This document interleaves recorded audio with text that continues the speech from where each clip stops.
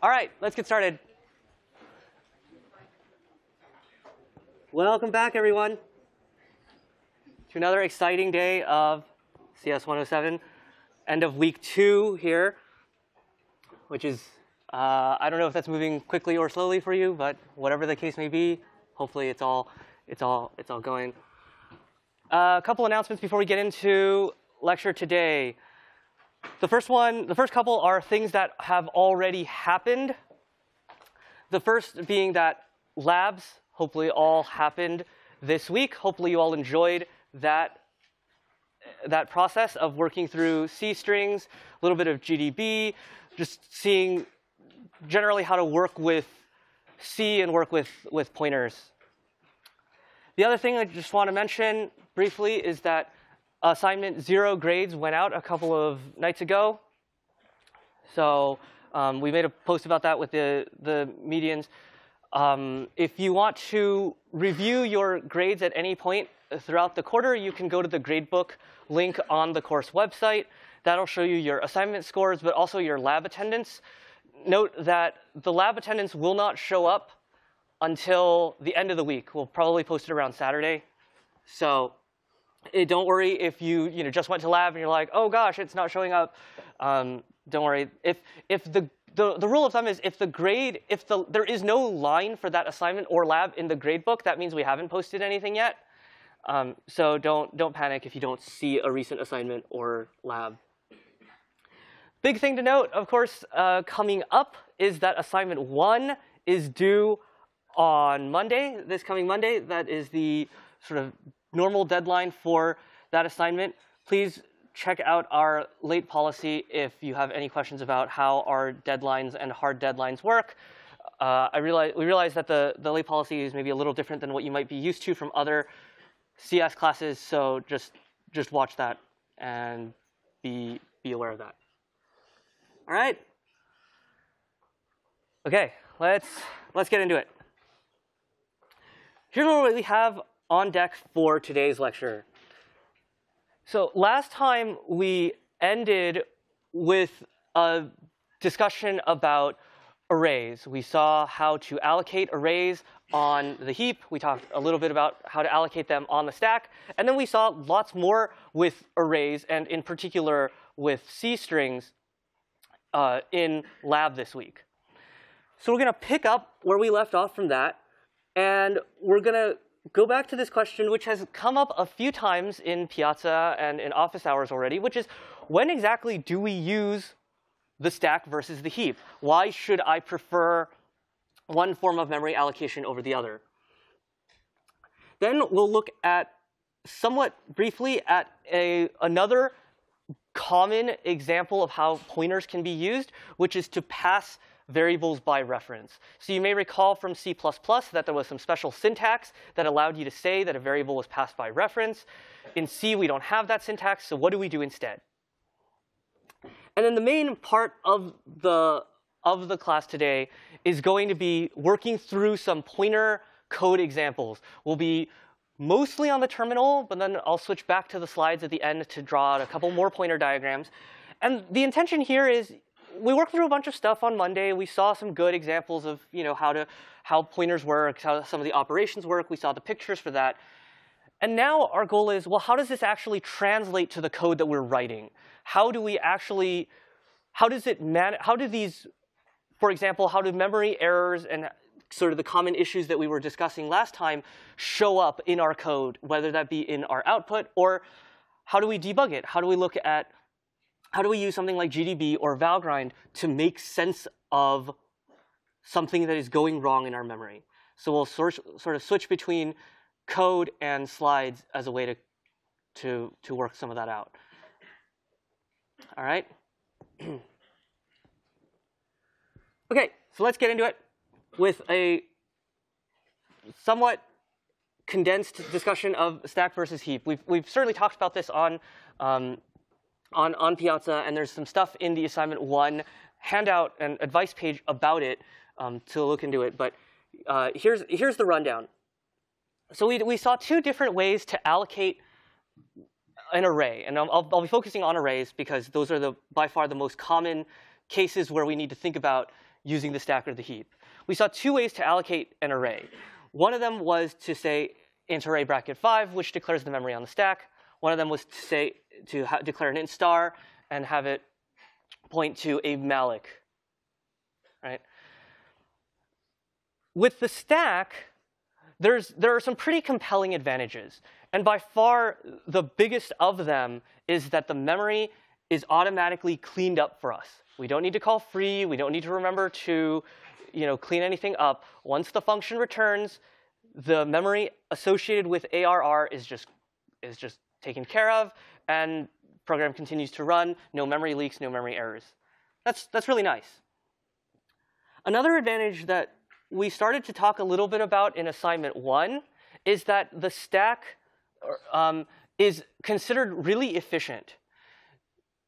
What this is saying is, you might be thinking from, when you think about efficiency from the perspective of CS106, for example, and thinking of like big O runtime and asking, well, wait, are you saying that the heap runs in something that's not constant time? Like, is the heap running in some crazy linear time? What's the factor? It's not quite that. Both allocating on the stack and the heap are largely constant time, but the constants are very, very different. So if we were to have, for instance, a malloc inside of a loop that was running for 100,000, 1 million, 100 million iterations, we'd start to notice that the program would slow down a little bit. Whereas if we had been doing exactly the same loop with a stack array, way, way faster. So in general, the rule of thumb is use the stack when you can. If there is a good, like, you don't need a good reason to use the stack. That should sort of be your default go-to. But there are a couple reasons that you might need to use the heap. We already saw a couple in throughout, which is that the big one, of course, being controlling. We need to control the lifetime of the variable that we allocate. So for instance, in read frag in the starter code for assignment 1, we can read the fragment into memory, but then we need the fragment to stick around until after we have reassembled everything. So it would be a huge problem if the memory were deallocated at the end of read frag. Therefore, have to use the heap. Another advantage that we won't talk too much about in lecture is that the heap memory can be resized. So there is this function called realloc. I encourage you to take a look at it. It should be in KNR. You can look at the man pages. But essentially, it lets me say, actually, I know I asked for 5 ints worth of space, but I actually need 10, or I actually need 20. And we can use that structure to build these kind of automatically expanding blocks of memory. In contrast, if I say int array bracket 5, that's it. You can't say, oh, just kidding, I need 5 more. Can't do it. You won't be able to extend this array. OK? Questions about stack versus heap? Yep. So when you have a stack array, is it possible to use a variable as the length of the array in C? Is it possible to say that again? Is it possible to use a variable as the length of a stack array in C? What do you mean use a variable as the length? So say I have like int x equals like 5, and then I want to do int r of x. Oh, so you're asking whether it's possible to declare an array, and instead of putting 5 in here, you want to put the name of a variable in here? Yes. This is a somewhat new, and when we say somewhat new in C, we mean 1999, which is not at all somewhat new in some sense. But it was an addition to the language after C happened, which is that we can declare an array with a variable length here. That doesn't mean we can resize it, right? Even if the variable changes, the array will not resize. It'll be whatever size it was when you declared it. We'll actually see an example of this showing up later in today's lecture. So yes, that is possible. Anything else? OK. Great. So let's get into the actual coding part to do the first part of this. The code, as it was last time, is in the class directory. If you want to follow along, that's fine. If you want to just watch me do it, that's also fine. I have my normal 2-terminal setup here. So let me just get into it. We have 2 programs that we will be working on today. One of them is a pretty short program called ref.c, which I'm going to use to show pass by reference. And then the bulk of the lecture will be in this cstir.c file. So let's start off with ref.c. I'll come over here. I'll pull it up in the editor. And you can see what's happening in this code. Let me walk you through briefly what I'm trying to show here. We have a function called change. And what we'd like this function to do is that we would like it to take a parameter into x, and we would like it to change the value of x so that when we come back to main, the value of, in this case, the value has been increased by 10. In this case, we start with the variable num, which starts with the value 107, and we call change of num, and we're hoping that after calling change, the value of num down here will be 117. So that's what we'd like to happen. You may get a sense from how I'm presenting this that is not what will actually happen. So I've already made, as it turns out, so I'll just go ahead and run it. But we can make again just in case. Okay, it tells us that it's up to date, which means that I did already make it, so that's great. And sure enough, we see that it didn't work. Not the way we wanted. So inside of change, after we say x plus equals 10, we do not get, we do get the updated value, but then once change returns, the value has gone back to 107. You probably saw this scattered throughout. There were definitely some Piazza posts talking about pass by reference versus pass by value, and that's exactly what we're getting at here, which is that in C, just like in C++ and Java, at least by default, variables are passed by value. What does it mean to pass a variable by value? It means that when I call change of num down here, the value of num, 107, is copied into x, so that changes to x will have no effect on the calling function's variable. Okay? So what do we do? Well, like I said, in C++, we have some special syntax for this. Yeah, no such luck in C. We've got to do it with pointers. So how does that look? And I'll just kind of show you what the changes are, and we can kind of talk about what we're getting at. So I'll start with main. Rather than call change of num, which will pass the actual value 107 to the change function, I want to give the change function the address. I want to say, rather than here's the number, go do something with it, I want to say, here is a location where one of my variables is. You can read the number out of that location, or you can go to that location and change that value. And the way I'll do that is throw an ampersand on it. So change of address of num will now give the change function a pointer to. So this passes an address, which means that the parameter is of type int star. It's a pointer to the int. I'm going to rename it to p to remind myself that this is not just some variable, some integer variable anymore. This really is a pointer. And now I can use this pointer to read and write the value of the int. Now in C++, that might have been it. We just changed the prototype, and we were done. Not quite anymore in C. We have to actually be explicit about the fact that we have changed, from taking in an integer to taking in an int star, which means that everywhere in the code for change, I need to dereference p in order to read or write the value. So here I would say star p plus equals 10, which means follow this pointer, go to the integer that's at the other end of that arrow, and change that number to be 10 larger. Likewise, when I print, same rule applies, star p. I'll save. I'm only going to make ref. I guess it doesn't matter. Yeah, I'll only make ref because I don't want to build cstir right now.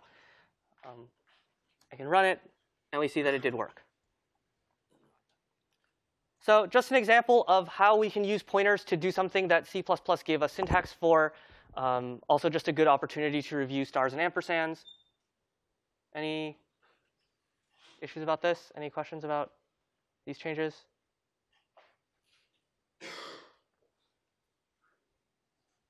Okay. So this might come up in assignment 1 in case you found yourself in a situation where you said, oh, I'd really love to have a function that, say, returns 2 different values. Maybe I want a function that returns an int but also updates another variable. This is how you're going to do it. You're going to pass a pointer. All right. Cool. In that case, let's move on to the bigger example for today. I'll pull up cstir.c. OK. This block of code there's quite a lot of code going on in here. It's probably one of the biggest examples that we've looked at. So I'll go through it piece by piece. I'll talk you through what the core ideas are, and then we'll explore each of these functions in turn.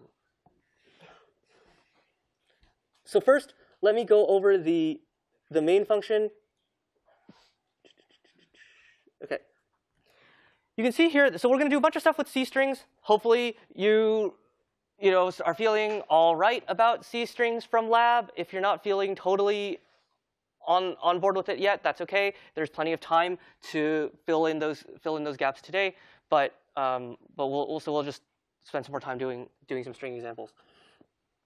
So here you can see I've declared 3 different strings, and I've declared them in different ways. I have one that is declared on the stack, cleverly named stack. I have one that is declared with malloc on the heap, cleverly named heap. And I have one which I initialized down here to be a string constant or string literal. We're probably going to use them interchangeably. And so this is, yeah.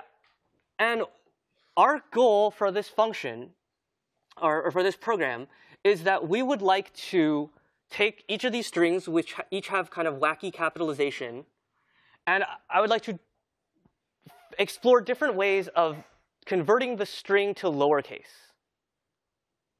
So I've got 6 different variants of lowercase that we can look at here. And so what we're going to do is we're going to call lowercase on each of these strings, and then we're going to print out the value to see how it goes. OK? So let me go up to lowercase 1. At some point, I'm going to start scrolling. And I left there's some good comments in here explaining what each of these functions does. In case you want to look back at this code later, it'll talk you through some of the bugs and stuff. But we'll talk through it all together today. So here's the first variant. This is lowercase 1. And what we're doing here is, well, here's the simplest way we could possibly convert a string to lowercase. You got a char star? OK, go through all the characters, change them all to lowercase. This is pretty nice. There's no memory allocation. There's no copying. There's no, it's a super efficient process. And, it has the up or downside, depending on what your situation is, of changing the string in place. So whatever the original string was, that string will now be lowercase. OK? Question about the code? Yeah? Is it necessary to return the string, or could you just say return void? Oh, good question. Yeah. So you're asking if it's necessary to return str here, seeing as we didn't change it. Yeah. It is not. However, because some of the later ones do need to make a copy, that's kind of why that's there. There are a couple of places where the return is pretty much unimportant. But I'm just keeping the prototypes the same. But that's a great point. That in this case, the return value is totally pointless. Cool. Anything else about the code? Just a quick thing to draw your attention to. We've got the for loop from I equals 0 up to, but not including strlen. Pretty standard string loop. Maybe there's some little bit of, yeah. OK? All right, let's try it. So I'm running this function on stack, on heap, and on constant. Right? That's what we had down there in main. Let me just remind you of that. I won't keep jumping around too much, but stack, heap, constant. Let's see how it goes. Ready? So I don't think I have to make, because I think I've already done. Great. I'm going to run cstir. Oh, bummer. OK. We get a seg fault. Now what? I mean, I wrote this 100-line piece of code. Like, what do I do? Well, maybe your first reaction, which would be a pretty good one, if this was your first reaction, you should be proud of yourself, is to drop into GDB and see if we can get GDB to tell us where exactly we segfaulted. So here we are in GDB. I can run the program, no arguments. And we see that we segfaulted inside of lowercase 1. That seems OK, sure, on the string junior. Now, if you can't remember what the string junior was, whether that was stack, heap, or constant, we could use the, so we're in lowercase 1. If I do a backtrace, we can see that lowercase 1 was called by main. So if I want to go back and look at what line of main called lowercase 1, I can use the up command to bring me up here. And here I see that the problem was in calling lowercase 1 on constant. So presumably, we got through the stack one, we got through the heap one, and now we're stuck at this one.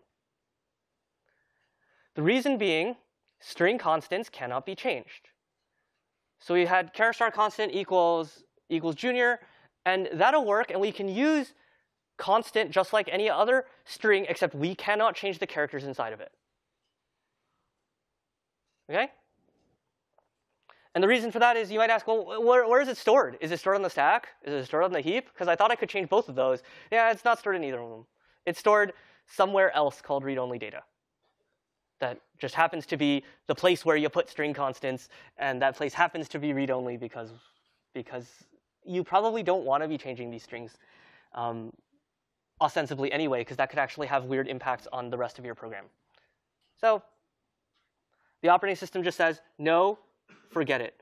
Now, maybe a quick note here about the segfault.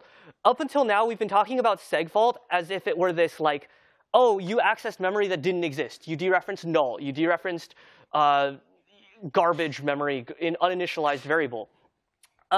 This segfault is a slightly different one, which is that you'll notice that the string is totally valid. The memory for str is entirely there, and we can be reading from it. The segfault is happening actually because of the equal sign, because we're trying to assign back to it. So a segfault need not just be invalid memory. It could also be the memory is not writable, but you tried to write to it. And no, you can't really tell the difference. OK? Questions about this so far? All right, so I will comment out. I'll comment out result 3, so it does a segfault, just so I can show you the rest of it. I'll just say result 3 equals quote quote, just so I can have something to print out. Just do empty string. We'll make. There are a couple of warnings. You'll notice these warnings are happening in lowercase 2 and 3, so I will get to those warnings in a moment.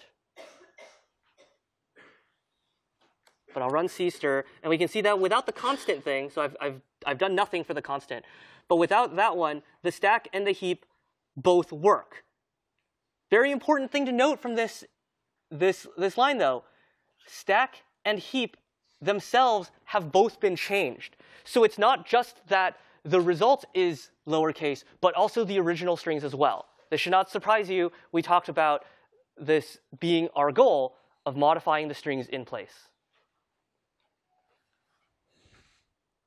OK? Questions about lowercase 1?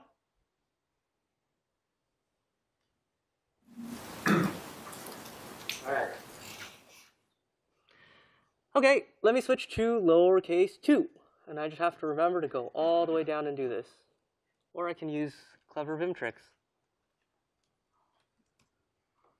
But, OK. I'll save. I'll go down to, yep. Would we be able to like access characters in the constant string by doing like constant bracket 1 or 2? Like, is it the same in that sense? Yes, it is, absolutely. So you're asking, so the question is, can we use, by the way, I guess SCPD is asking me to repeat the question, so that's why I'm doing that, not because of anything else. You can absolutely, down here, say constant bracket I. It works exactly the same way as any other char star. In fact, looking at the declarations for heap and constant, if, I wouldn't be able to tell the difference, right? They both work like char stars. They both have array indexing. It's just that you cannot say constant bracket 1 equals some character and expect that to work. Does that make sense?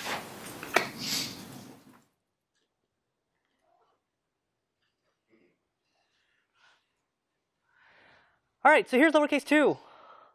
I've pretty much pointed out the bug even. OK, so we decide, all right, well, that lowercase 1, that was pretty nice. It worked for stack and it worked for heap, but I would kind of like it to work for constant. I also maybe don't want to overwrite the original variable. I don't want to modify the string in place. So here is an example. Here is attempt number 1 at allocating a new string and writing our characters to it. What's the problem? Well, we see right there, we did not initialize that pointer. Now, we've gone over the initializing of the pointer, the uninitialized pointer, a couple of times already. Maybe we can start to expect what's happening here.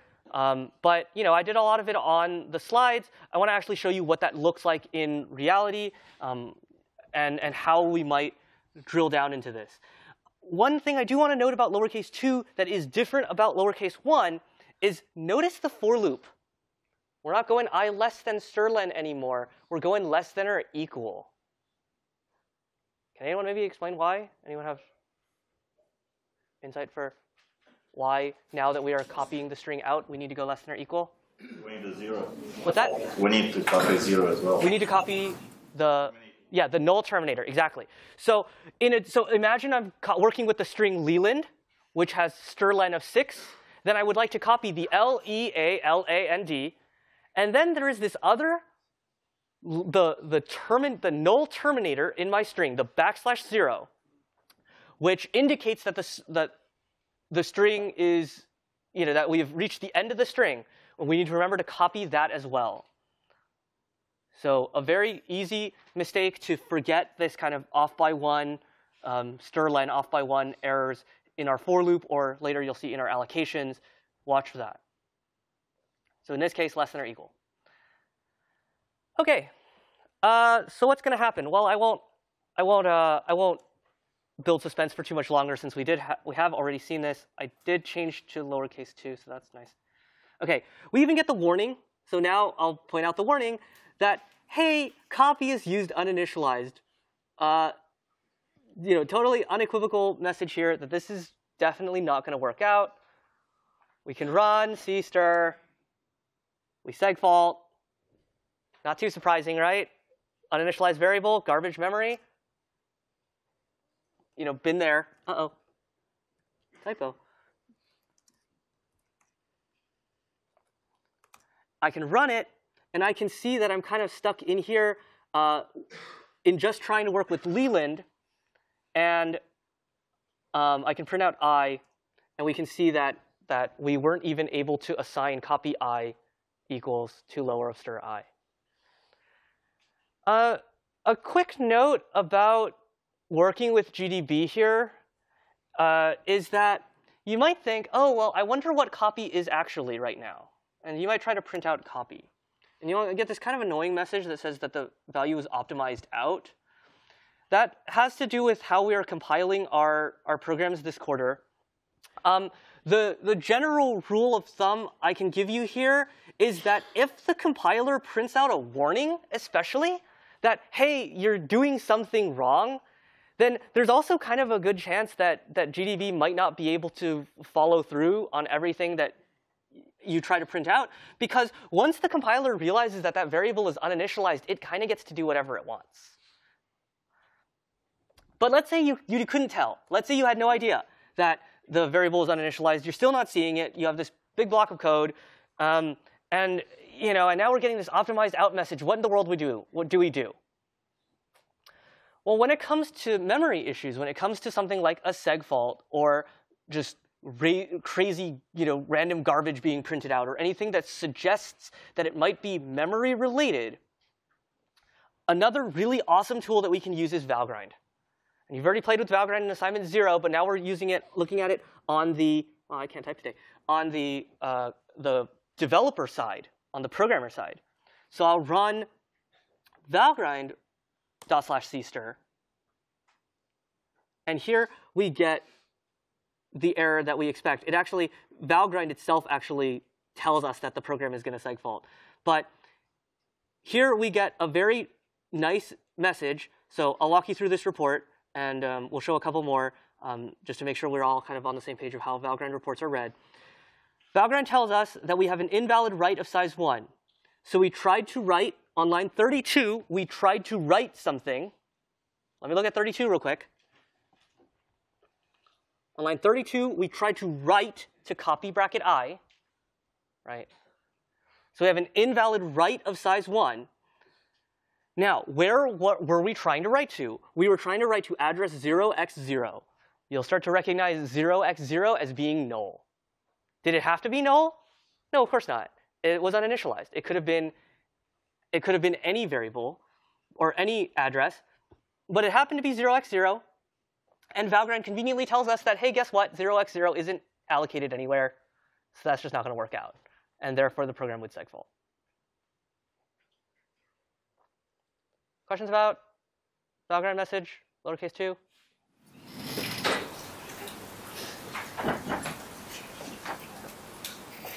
So, OK, I guess it's pretty obvious that, hey, I have an uninitialized variable. We've done it a few times. We're just going to keep harping on the same point that uninitialized variable bad. All right. Let's go to lowercase 3. Yep, go for it. Initialize the variable if we didn't want to fill it with a value. If we didn't want to, Like fill it with a specific value. what do you mean by filling with a specific value? So like you're saying for lowercase 2, we've got copy, right? And our goal is to make a copy of the string. Oops.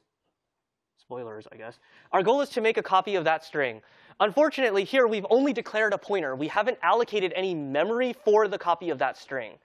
So we're going to need to allocate memory somehow. Either that's going to come on the stack or it's going to come on the heap. But or I guess I could, or I could initialize this pointer to something else. But if my intention was to actually make a new copy of the string, then that's going to have to come from some kind of an allocation. I'm going to need to use a stack array. I'm going to need to use a heap array. And we'll see both of those in the next couple examples. Is that OK? Yep. Car do. Yes. So it was briefly mentioned in the comment, but essentially what we are saying pretty much from here on out is that we are basically promising the caller of our function that we will not be changing the characters in str. So by saying const char star, this is a pretty minor thing. We're not going to make a big deal out of it, but every so often you'll see a warning that tells you that you're discarding const, which basically means that if your function has no intention of changing the characters in str, you should declare str to be const char star, to say, I will not change it. Don't worry. You can pass me a constant. Does that make sense? Yep, cool. Anything else? Char star, but isn't that kind of redundant? Like, is there any reason why you have to do that? Because it seems like it's already static, right? You can't change it. What do you mean by static? Well, like the example we saw, you can't change char star. Oh, you're thinking about the variable constant? Yeah.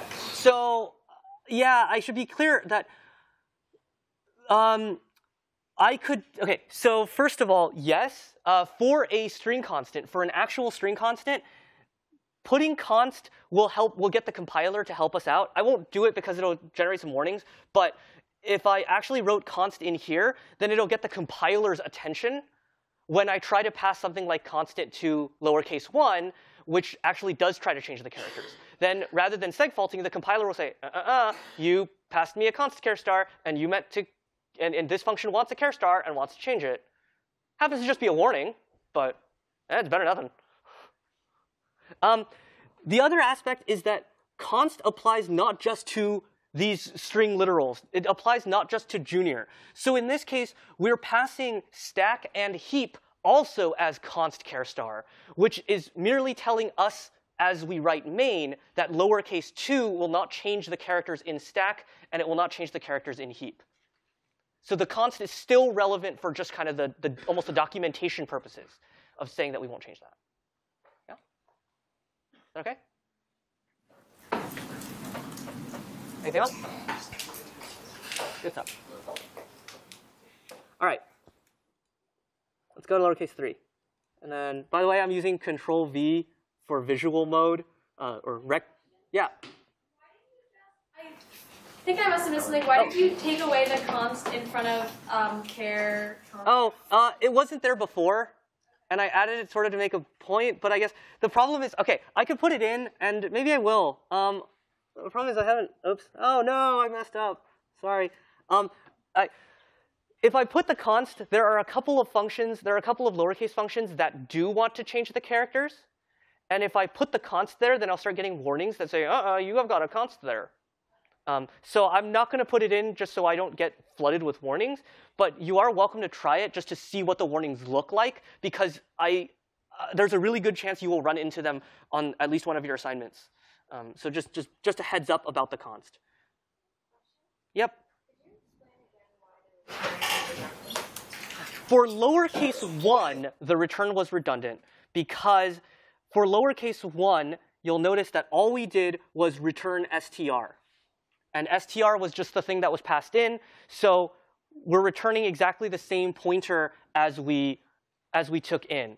We saw when we ran it, and I guess I've changed it a little too much by now, but we saw when we ran it that stack and result1 were both the lowercase string, that heap and result2 were both the lowercase string. So in that case, we didn't really need to look at the return value, since this function, lowercase 1, was just going to change the characters directly inside of str anyway. Right? But for lowercase 2 and onward, it is no longer redundant. It now does matter, because we are returning a copy. OK?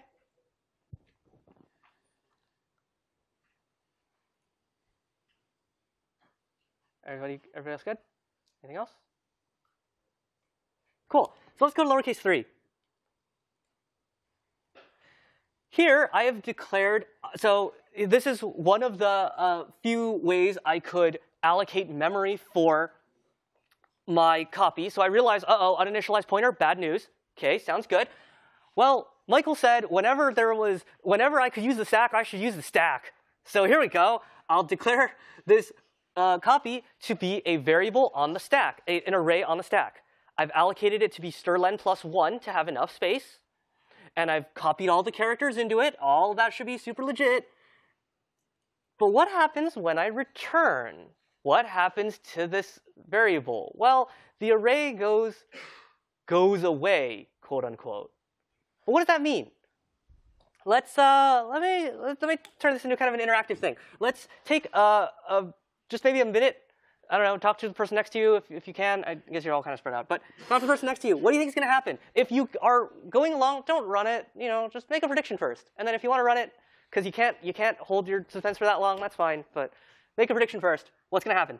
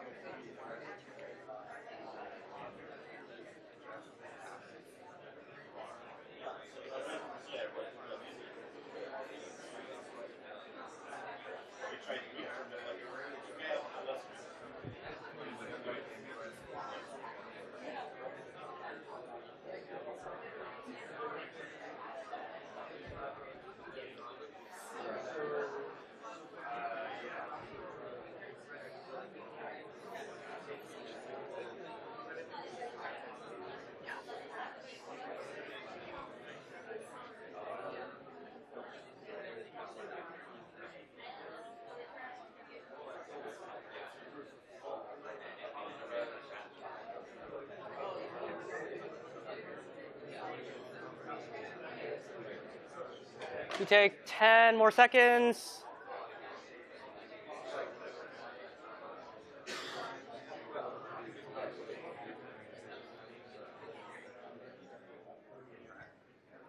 Wow, you guys stopped yourself at 10 seconds. That's amazing.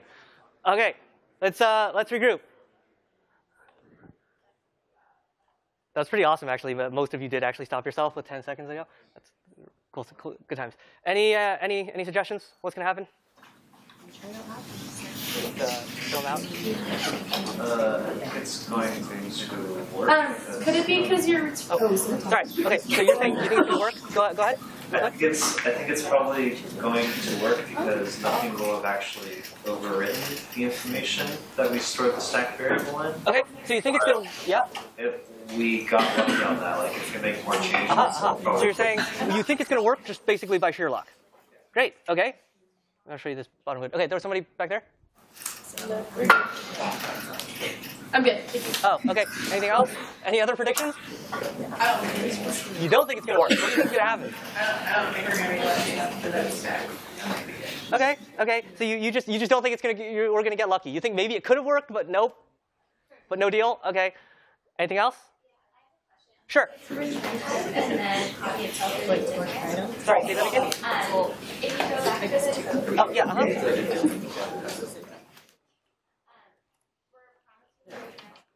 Yes. Good. So we're returning a char array, but you're saying we're returning a char array, but we promised to return a char star. Arrays and pointers kind of work the same way, and even though this array is on the stack, it actually still works like a pointer anyway. So we're actually, so that's a good question. We're actually not going to get any kind of warnings, or we're not going to get a type mismatch on that. We can treat this char array as if it were a char star, and therefore we can return it that way. Is that okay?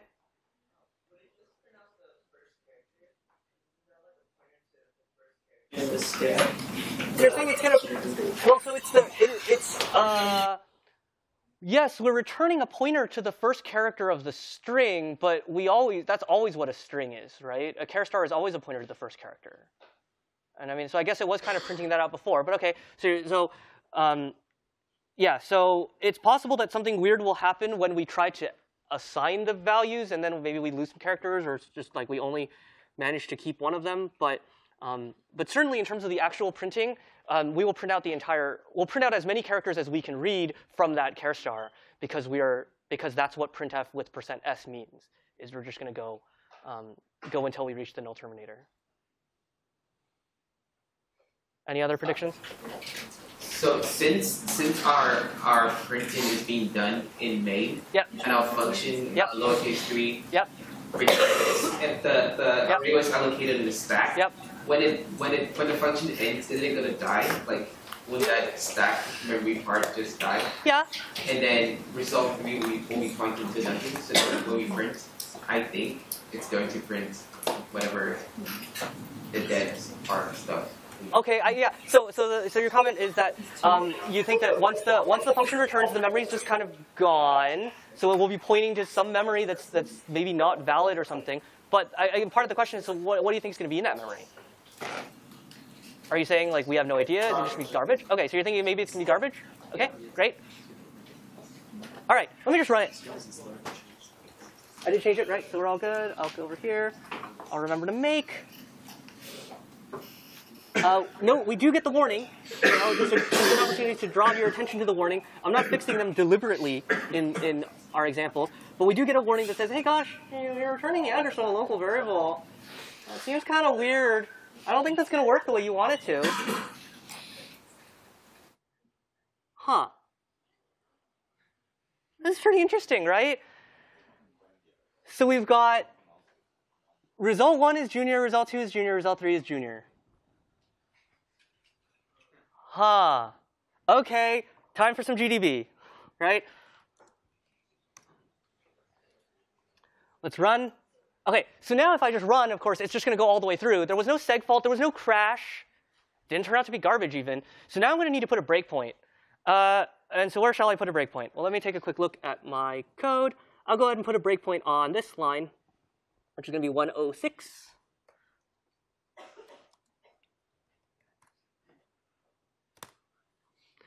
Now, just a quick note about GDB debugging, something that maybe might catch you off guard.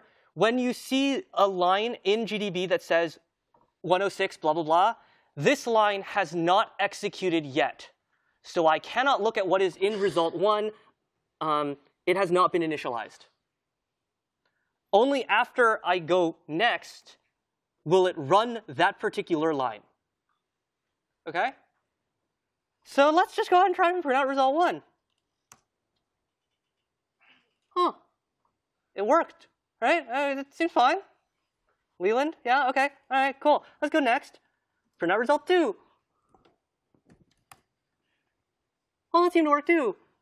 How nice. So I don't know, was printf just freaking out? Print out result 1 again. And now we see the problem. And here, in fact, so the way this output goes is that this number is the address. Remember, result 1, result 2, and result 3 are all char stars, so they're pointers to characters. This is the address that's actually, from the diagram, in the box of the pointer. Notice they are exactly the same. So I think you were all on the right track when looking at that stack memory and saying, hey, it's going to be deallocated. I won't go all the way through because you can predict what's going to happen with the next one, but we already saw what's going to happen. You were all pretty much on the right track with this idea that this memory, the memory for copy, will be deallocated at the end of this function. Or I'm sorry, it won't be technically our memory anymore. But what does that mean for the actual memory? Does it get zeroed out? No. Does it magically turn into garbage? No. Are we getting lucky that it's still kind of containing stuff? I mean, kind of. Like, certainly, if we did add more stuff to this program, we might not even be able to get the Leland and the Stanford after a couple more calls.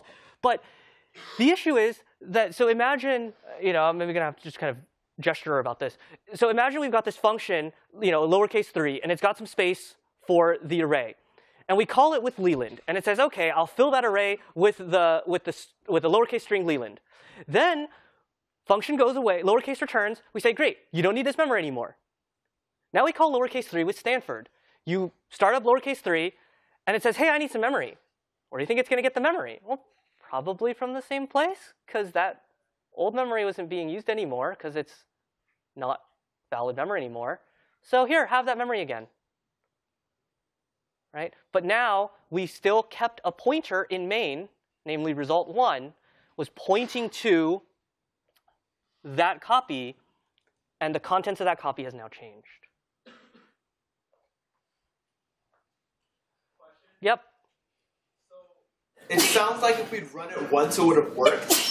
Like if we had just run it one time, that memory, like you said, it would have been not saved, but the stuff would still be there. Yes. But if we ran a different function, would it go back to that memory and rewrite that? Or depending on where you are in the code, would it go to different places? Great. Yeah, so you're saying, OK, so if I ran this thing on only one variable, or let's say on only stack, it'll work. You're right. But then if we did something between calling lowercase 3 and the printf, we called some other function that also had an array, then it is very much possible, and in fact extremely likely, that that other function will use exactly that same space that we are using for copy. And so then when you go and print out the copy, or when you go and print out result 1, it'll still not work. So yes, we are extremely fragile here. The fact that we're getting any result at all that is useful is extremely dependent on the particular order of calls. Yep. So is it a coincidence that the result is using the same address for all three of them? Is it a coincidence? We'll find out in 5 weeks that the answer is absolutely not. It is because this function happens to know exactly how much memory it wants to allocate, and it will always allocate that same amount of memory. And since all 3 calls are happening in main, just that the whole call sequence looks so similar that they just inevitably line up. But so I mean, it's not. I guess it's not coincidental in the sense that it's absolutely possible that with a couple of different calls from a couple of, for example, if I were using, sorry, I lost my train of thought. So for this set of calls, for this kind of method, we're not getting lucky that the machine happened to lay it out in that way. We can actually look at the code and see it being laid out over each other. Sorry, does that make sense? Yeah. Totally got lost there. I'm sorry. Anything else?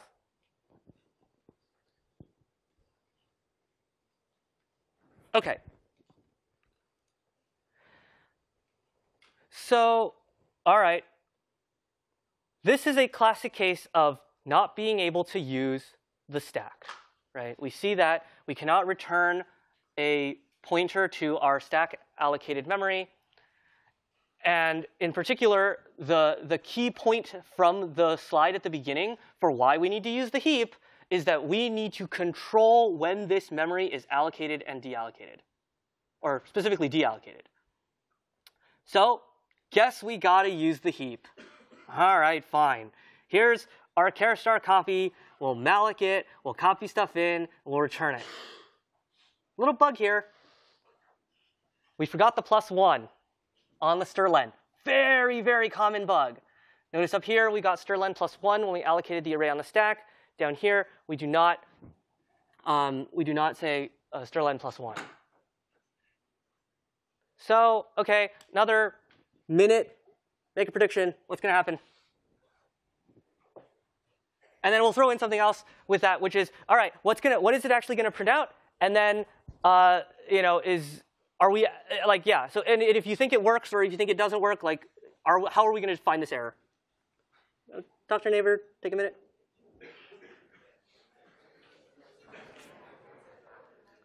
I'll come back to this code, but I'm just going to go down real quick and change these.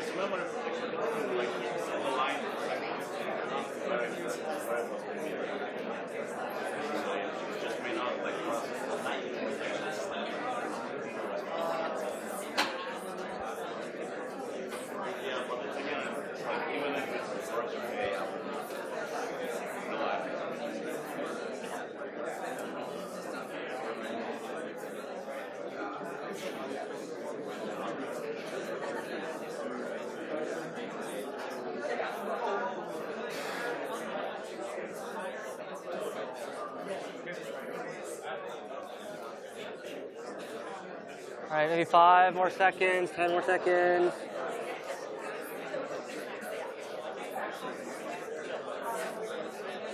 All righty. All righty, let's come back here. Okay, what do we think? What is going to happen when we do this?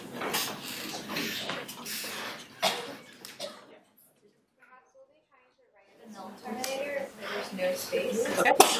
Right. Okay. So you're thinking in terms of Valgrind? Yeah. There? Yeah. That Valgrind maybe starts looking at like an invalid write. Okay. What do you think the program's actually going to do? I think maybe we'll get the first one right, but I'm not sure what I'm Okay. So you're thinking maybe it's just going to mess up somewhere when the null terminators and the go down. When I try to write that. Yep. Certainly a certain element of unpredictability here. Any other guesses? I have an idea. Yep. It'll do all the writing into the copied arrays correctly, and you won't get overlap errors. But when you get to the printf functions, it'll try to read them. It'll read the characters that you allocated correctly, but then since there's no null terminator, it'll go beyond that, and it'll try to read random memory. Okay. So that's neat. So it's like, so you're saying, okay, it's going to print out the characters. Those are fine because the memory was allocated for those correctly. But then maybe something's going to happen to that null terminator, and if we lose the null terminator, then printf will just keep going, and it'll keep printing out garbage. Okay, neat. Anything else?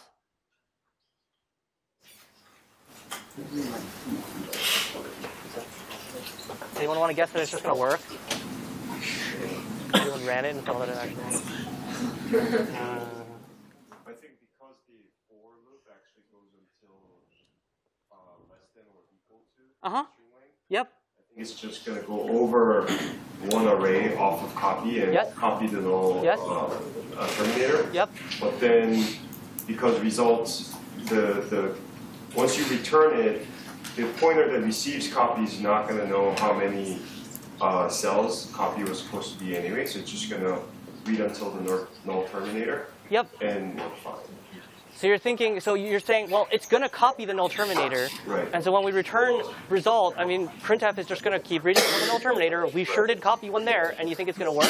I mean, does it bother you that you went off one off the end? So you could have like deleted something critical, but if it didn't, then... But if we didn't, then we got lucky. So you're saying, oh, it's possible that 0 was like some super important, piece of memory that we just overwrote. If it wasn't, then maybe we get away with it. Cool, great. Let's try it. I will actually get out of, where am I? Oh, I will get out of GDB, because I don't think I need it here. We'll make, OK, and we'll run it. Works. Worked great. Neat. OK, we're done. It's fine. Wrote out one off the end. Who cares? No, let's not do that. All right, so we are not seeing the symptom. We're not seeing any issue, any bug here. We know that there's some memory issue going on there, and we're not seeing it. And exactly, we did write the null terminator. We are absolutely writing that null terminator to one off the end of this allocated array. And the write went through. There is certainly a chance that the write won't go through, that there wasn't actually any memory at that point, and therefore we would segfault or something. That's pretty rare that going one off the end will really cause that problem, but sometimes it'll happen. You do this a few thousand times with a few different strings, a few thousand different strings, you'll definitely hit it once.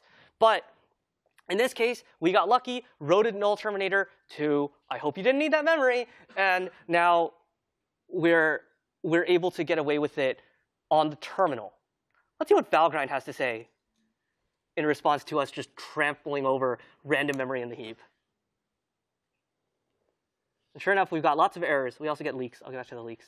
Of course, the errors are a lot more important than memory leaks when we look at Valgrind. So certainly, if you see these errors, don't think, oh, well, I also have leaks. Maybe I should fix the leaks first. No. Let's look at these errors and try to understand them first. And sure enough, we see, I'll go all the way to the top. And sure enough, we do see this invalid write of size 1. Where is it? It's in lowercase.c. You can bet that's the copy bracket I line. Here's the part that is actually super, super useful that Valgrind can give us, that even something like GDB will not. Valgrind is telling us, you made an invalid write of size 1, which means 1 character. Where did you try to write to? You tried to write to this address. Well, I don't know what that address means, but that address is 0 bytes after a block of size 6 allocated. This bottom section is telling us where that memory was allocated. So it's saying the memory was allocated by a call to malloc, which happened in lowercase 4. So how do we interpret this whole thing? We tried to write to some memory. The memory, there was a block of memory that was allocated in lowercase 4 using malloc to be size 6. That makes sense. That's L-E-A-N-D, or L-E-L-A-N-D. And you wrote 0 bytes after it, meaning immediately after it. So we get this memory error. It tells us, and Valgrind won't let us get away with it, which is really, really darn nice, because now we can fix this issue. We can make sure that our code runs cleanly, and we will not accidentally trip that random segfault in a few thousand cases. Yep. What does it mean by you wrote 0 bytes after it? Does that mean, is that the null terminator? No, that's a good question. Yeah, the 0 bytes does not mean the null terminator. What we're saying is this is how far after the block of 6. So if I have a block of 6, and then I've got, and let's say so after the block of 6, I skip 4 and I write over here, then it'll say you went 4 bytes after the block of 6. Does that make sense? Yeah. But I wrote immediately after the block of 6, so I'm 0 bytes after this block. Why not 1 byte after the block? Because we count from 0, I guess. Yeah, there's not a good. Yeah, maybe you do want to think, hey, it feels like this is a byte after. Yeah, you'll just have to maybe get used to the way the numbering kind of works out. That 0 bytes after means immediately after. But that's great. Great question. Anything else? Yep. Yeah, so if you do write After an allocated block, yep. Can that be overridden so that like part of it gets erased, but the rest is still there? It's possible. As you get more and more, so the question is, can it be erased, or like can something weird happen where like part of the memory is still there and part of it's not? Yeah, like absolutely anything can happen when you write out of bounds, right? If, for example, I called malloc again after I kept doing these writes 1 or 2 or 3 bytes after, and I just kept calling malloc and then writing out of bounds, I'm probably going to crash malloc eventually. Eventually, I'll stomp over something that malloc was using, and I'll be like, yeah, that buck stops here. Like, you're going to segfault, you're going to get some crazy error message. So, yes, all variety of things can happen with these array out of bounds, which is why Valgrind is so helpful. Because you might run your program and you might see either no output or you might see some complete garbage. So that example of the suggestion of the printf with garbage coming out after the string, that's also possible. And how would you even debug that? What do you do when you see Leland, right? Like, what does this even mean? Well, Valgrind will tell you. Null terminator, then what would happen when the program tries to read that? So you're saying if the string just happens to be missing the null terminator? Yeah, well, then, yeah, so in that example where the null terminator gets overwritten by something else, then, well, all string functions, including printf, right, are just going to, they don't know how long the string is otherwise. They're just going to keep reading characters and printing them out until they hit a null, or a null terminator. So they're just going to keep going until they see a \0. Where are we going to see a \0? Well, we sure hope there is one in memory somewhere to stop us eventually. And there probably is. \0 happens to be the integer 0, and we'll see that later. So there are zeros all over the memory. So we'll stop eventually. How did it know to stop printing if we never actually put a \0, or is it because we just... The thing is, we did put a \0 in the for loop. So the for loop did go from I less than or equal to strlen. So this very last iteration of the loop, where I, in the case of Leland, where I equals 6, we're copying str bracket I. So str bracket 6, when the str is Leland, is going to be the \0. Calling to lower on \0 gives us \0. So we will write the \0 to copy. It's just that we're writing it out of bounds, and it's happening not to get overwritten. That's correct. It'll continue reading off the yeah, print doesn't know the end, right? Like, this code doesn't know the end. We can't just look at this code, like, from this line and see that we went out of bounds, right? Neither can print. It's just going to keep reading from your pointer, because that's what you told it to do.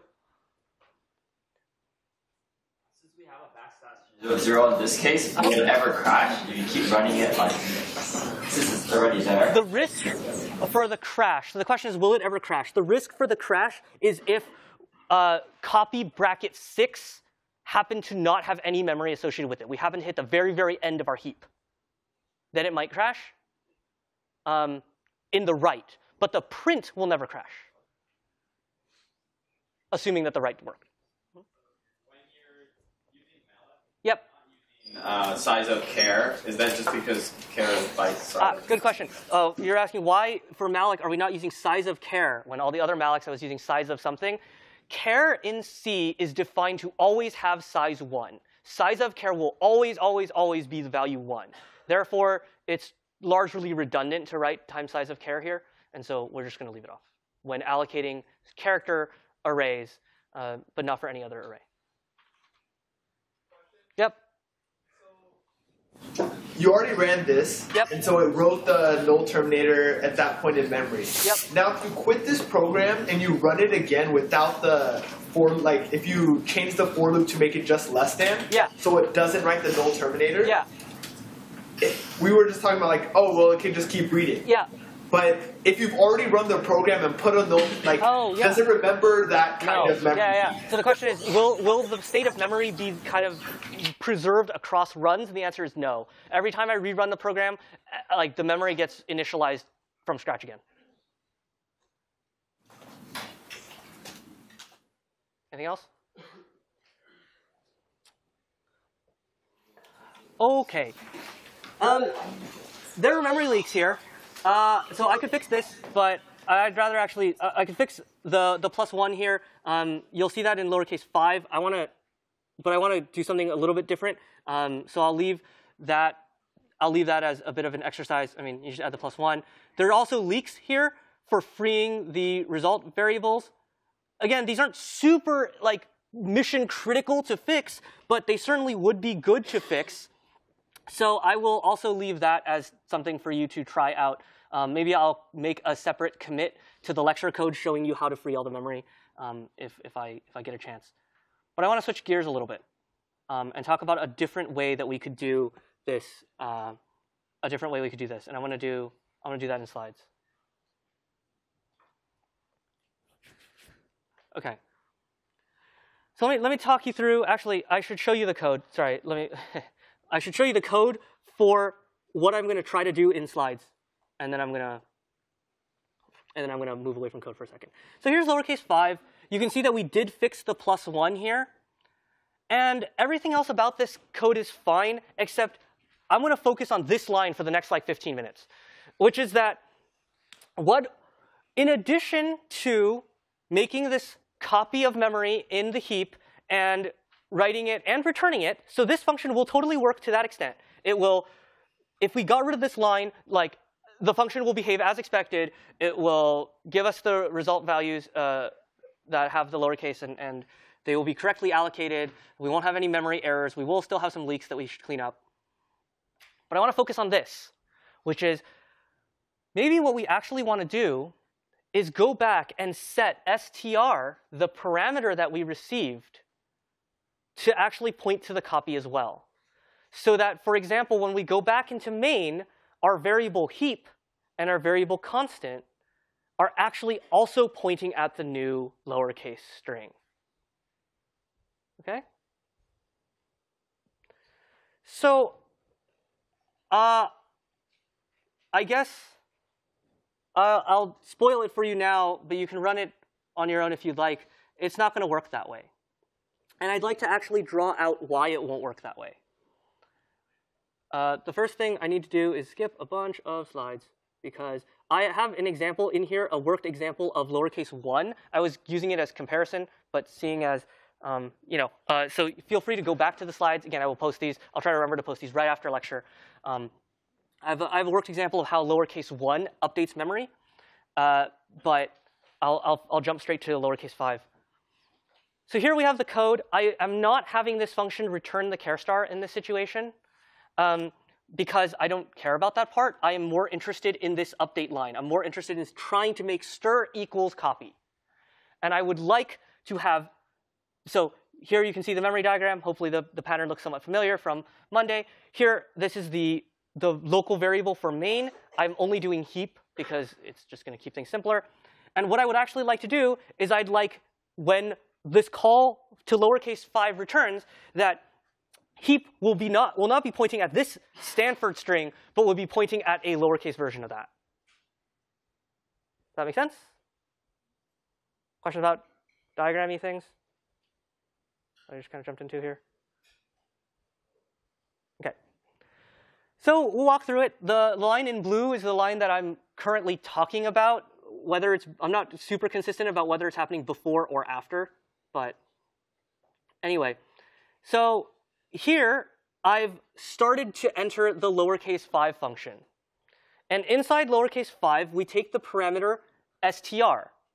And in main, we pass heap. So what does that mean? Well, it means we look inside the box for heap, and we copy it down to the variable str. So we've got both str and heap pointing at the same block of memory here. Yeah? OK. So then I allocate this copy variable. I have a couple slides to do this. OK. So then I've allocated this copy variable with a malloc. Here's the memory for that. The copying of the for loop should be OK, right? We go through and we start filling it. Oops. We start filling it. Everybody OK up to this point? So we've gone through the entire for loop. We have this copy variable that is pointing at this new block of memory, which now stores the lowercase value. Everybody OK up to this point? Questions? feel like I'm going a little fast, but OK. Now we get to stir equals copy. What does this do? Well, there's no dereference. This is exactly like the exercises we were doing on Monday. Stir equals copy means that we look at stir. We start at copy. We look at copy. We say, what's in the box? 2050. OK, take the 2050, stick it in that box. All right? So now stir and copy are both pointing at this new string. But oh, shoot, what happens when we return? They're gone. And heap did not change. So this is not a successful way to update the pointer heap. Questions about lowercase 5? Good question. So will there be an error, or will anything go wrong because we didn't free the memory? You can clearly see it right there. Oh my gosh, it's not freed. That's a memory leak. So yes, Valgrind will tell us that there is a leak. That's a bummer. It's especially a bummer because we didn't even use this memory. But it's not going to crash. It's not going to be a memory error. It's just going to, Valgrind's just be like, hey, by the way, didn't free the memory. By the way. Other questions? Maybe run through it one more time, because the fact that there is a variable named heap confused me for a second. Oh, sorry. OK. Heap sitting there. Yeah, sorry. So here, let me go back. Here, I'm going to start from just kind of around here. Is that OK? So I've got this variable called heap. Yeah, OK. Sorry about that. So I've got this. So this is a local variable. Heap is a local variable in main, which is pointing at this heap copy of the string Stanford, right? And then now I've got these two variables in lowercase 5, str and copy. And here I have str pointing to the same block of memory that this variable up here is pointing to. And copy is pointing to this new one. OK? So the filling in of the for loop should not be super surprising how that goes down. We go into str bracket I, so that means follow this pointer from str into this block, and then we go 2 lower and we copy it down here. And then when I get to str equals copy, we're really only looking at these two variables down here, where I make str point to where copy is pointing, so they go down there. But then that has no effect once I've returned. This local variable is called heap is still pointing at the original string. Okay. All right. Let me show you how to fix this. We already talked about the case of passing an int by reference by adding a star. And you might think, well, hey, this is already a char star. I already have my stars. I shouldn't need to add any more stars. I shouldn't need to do anything special now. Can't I just pass by reference? And that's part of the reason that I have the diagram for lowercase 1 as a comparison to this next one. So check that out if you get a chance. But here, I'm going to go to lowercase 6. This is in the code, and like I said, the slides are up. But what we need to do in order to make this work is we need to pass a pointer to, what we want to have happen is we want this box to be changed, right? What we wanted was we wanted this box to point to 2050. Yeah?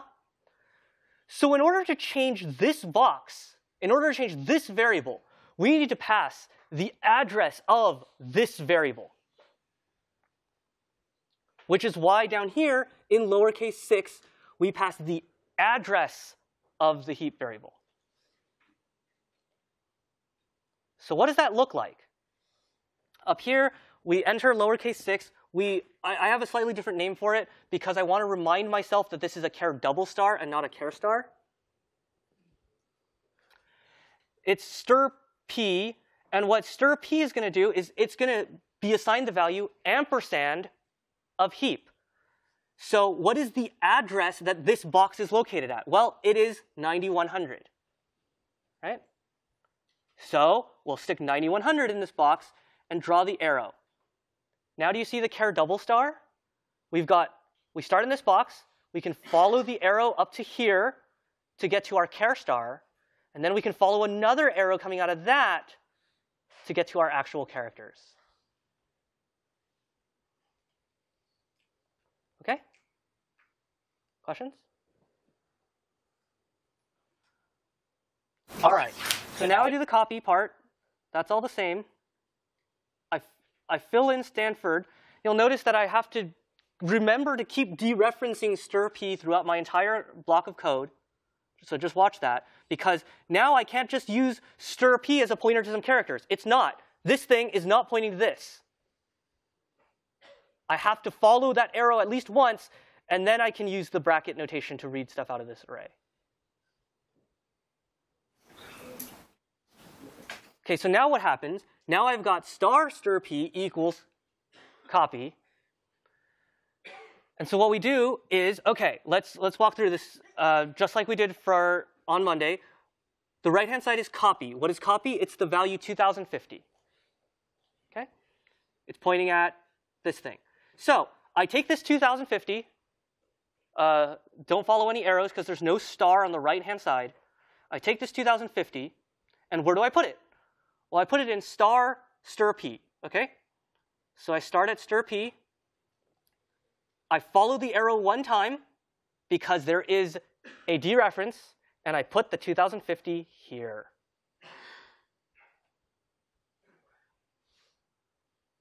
So now this local variable in main points to the new memory. So when this stuff goes away after the function returns, we have successfully updated the variable. Questions? Can we do this by aliasing? What do you mean by aliasing p?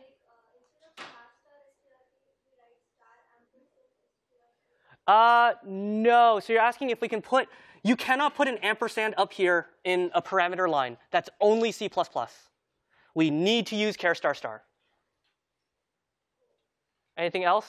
Can you use star str equals to star copy in lowercase 5? In lowercase 5, if I say, good question. If I say in lowercase 5, star str equals, I won't go back to the slide, I'm sorry. But star str equals star copy, we want to be very careful what the two types are. Star copy, here you can see, well, at least that copy is a char star. So star copy is a single character, right? str in lowercase 5 was also a char star. So star str is also a single character.